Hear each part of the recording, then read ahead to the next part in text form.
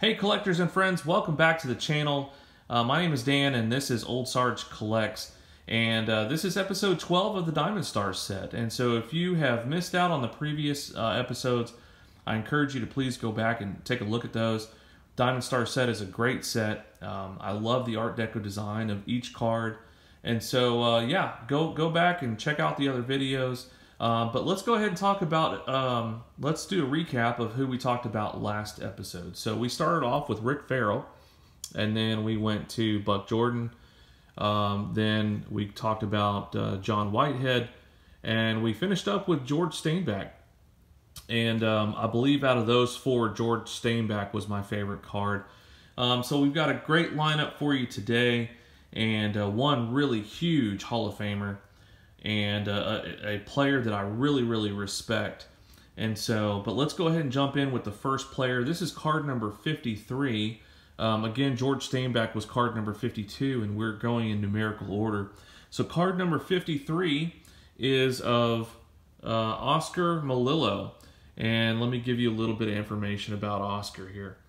So Oscar was born in 1899 in Chicago, and in 1926 he made his major league debut as a second baseman for the St. Louis Browns.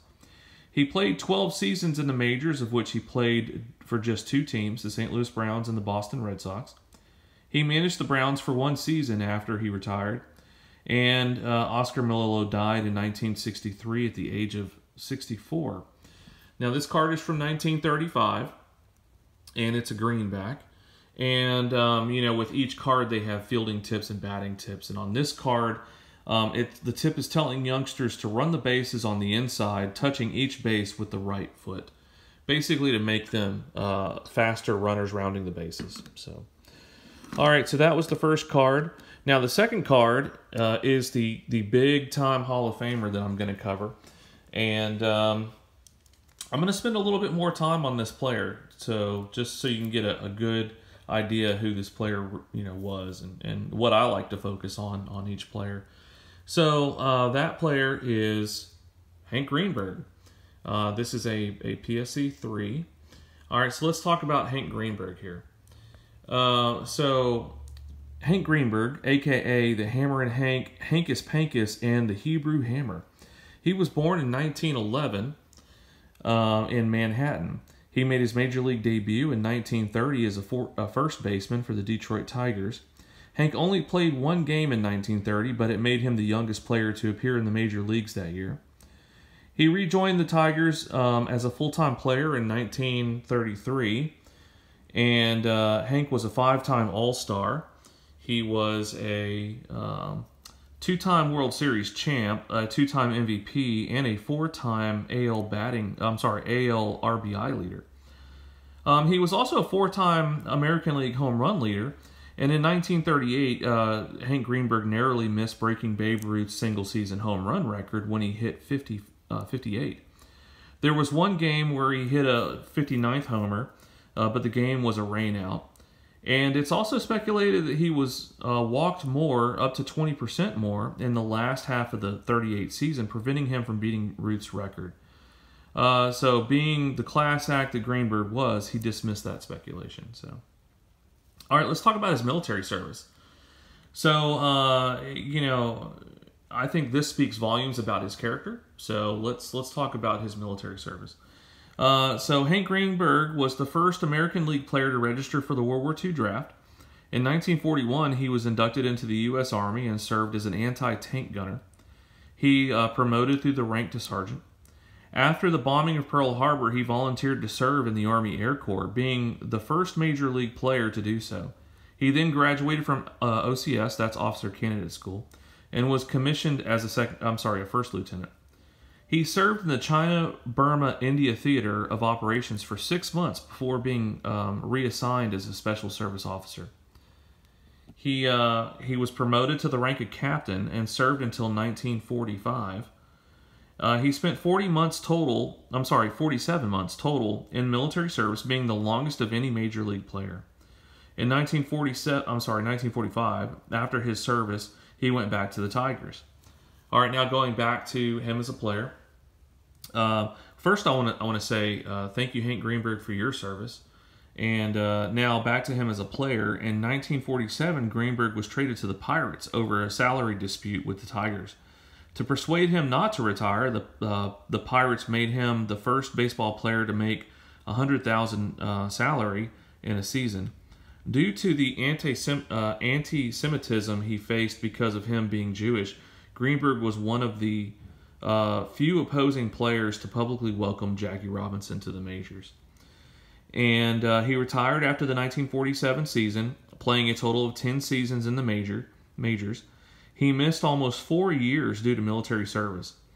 It's speculated that had it not been for his service in World War II, Greenberg would likely be in the 500 home run club. However, he finished his career with 331 home runs, a batting average of .313, and 1,276 RBIs. He was elected to the Hall of Fame in 1956, being the first player of Jewish descent elected. Hank Greenberg went on to being a GM and partial owner of the Cleveland Indians until the mid-1960s. He died in 1995 at the age of 87.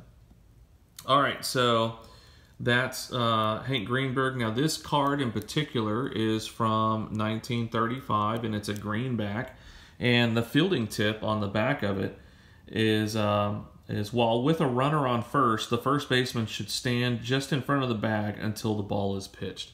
So that way, if the pitcher throws the ball over to first base, you're close by, you can tag the player out. So now on the flip side, on the front side of this card, what I really like about this card is the pinstripes and the Detroit logo on his jersey. And then I like the flags in the background. You see 2 green flags, and you see a red flag over his shoulder. So that's what I like about this card. So this is probably one of the key cards in the set. And again, I'm still missing quite a few of the other key cards, but I love this card. So, all right, the next player is, his name is Tony Cuccinello. I'm not really sure if I said that right. I tried to say it right, but anyway, Tony Cuccinello. He was born in 1907 in Long Island. He made his major league debut in 1930 as a second baseman for the Cincinnati Reds. In his 15-season career, Cuccinello was a .280 hitter with 94 homers and 884 RBIs. He played for 6 teams, starting with the Reds, then the Dodgers, which you see him on this card, the Boston Bees, the New York Giants, the Boston Braves, the Chicago White Sox. Tony was a 3-time All-Star and was a coach for the Tigers when they won the World Series in 1968. He died in 1995 at the age of 87. And so the back of this card is a greenback, also from 1935. And the fielding tip talks about second baseman anticipating a bunt, and by watching the batsman's body movement, then rushing the ball to make a quick throw to first. So that's the tip on the back. And on the front, you know what I really like about this card is that he's in a Letterman jacket. You don't see that a lot. And so I really like that about this card. He's, you know, the jacket that he's wearing. I also like the players in the background. So, so that's card number 55, Tony Cuccinello. And then the last card is Gus Suhr. Now this is in a GMA 5. I'm not a very big fan of this slab, so I'm probably going to have this re-slabbed at some point. But anyway, let's talk about Gus Suhr. He was born in 1906 in San Francisco. In 1929, while playing with the San Francisco Seals, he became the only player in baseball history to be sued by a fan injured after being struck by a foul ball he hit. The case was later dismissed. He made his major league debut in 1930, the following year, as a first baseman for the Pirates. He played 9 seasons with the Pirates and was an All-Star in 1936. He played 2 seasons with the Phillies before retiring at the end of the 1940 season. Gus Suhr died in 2004 at the age of 98. And the back of this card is also a 1935 card with a green back. And the fielding tip talks about the first baseman setting himself up for the double play. And so now what I really enjoy about this card is it's like one of those in-action cards. You know, he's on first base and somebody's, you know, got the hit and they're running to the first base and he's going, you know, catching the ball, catching them out. So anyway, that's what I really love about this, is that in-action. All right, well, that's everything that I have for you today. Those are the cards. I hope you enjoyed those. Let's go ahead and show that Hank Greenberg again. There we go. So those are the cards that I have for you today. Do me a favor and write a comment in the comments box on which card of these four did you like the best. Just the card, not the player. Tell me what card was your favorite. So anyway, that's all I have for you today. I appreciate you stopping by, and we'll talk to you next time. Thanks.